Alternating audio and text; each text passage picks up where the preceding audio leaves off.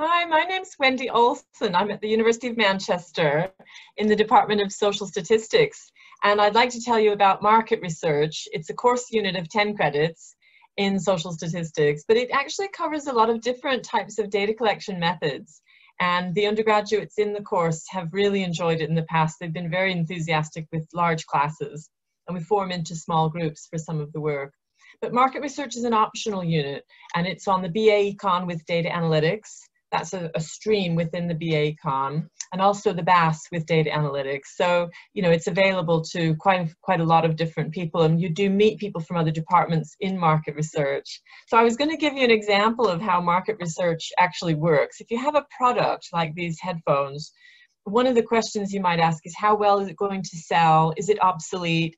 This one has a wire, and perhaps we need to look at, you know, remote headphones. And so when you're thinking as a firm of how to modify the product, you've got to do some interviews and qualitative research to explore possible modifications. And that's what focus groups are often used for.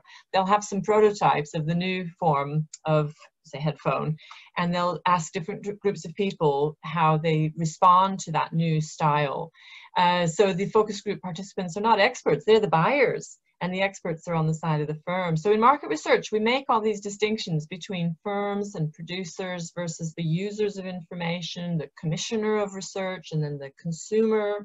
And you actually learn a lot about the real economy. Also in market research, the objective is to know what market research is, and we don't exclude government research from that definition because many products are produced by governments. So if you think of higher education or health services, if it's a government service, then the government does want to evaluate what is being done and how well the service is provided. And even some products are provided by government, for example, roads and schools.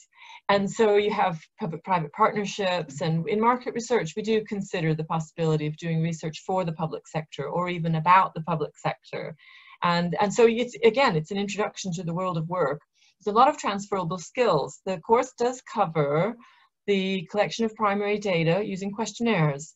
So we talk about the flow of the questions, the wording of the questions, how you shouldn't use a double-barreled question. And students will be able to conduct a sampling methodology for the survey using questionnaire or online survey. And so we do talk a bit about random sampling and clustered and stratified sampling, which help make the sample better.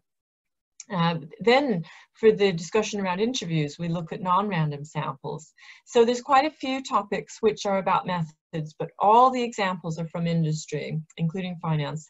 And we have had a lot of people from accounting and finance in the class in the past, which has been fine.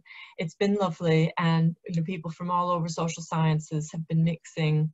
Another topic that's in the final part of this module is sort of how it relates to the world of work and the ethics around research at work.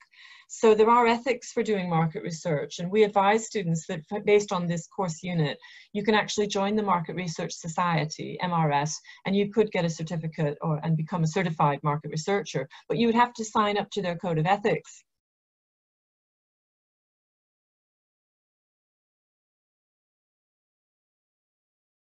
And one of the things that raises is the question whether it's ethical to use internet data.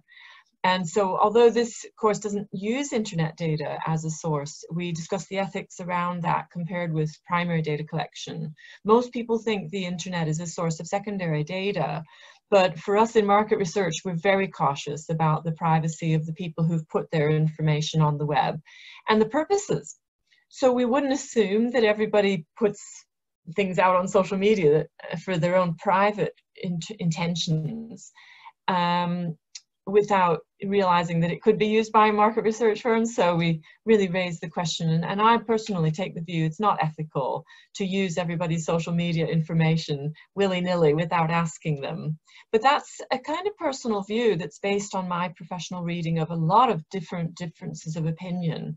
In different countries, this matter is handled differently, and it is an international course. So we look at the ethics of research from an international point of view. We have examples from many countries all over the world.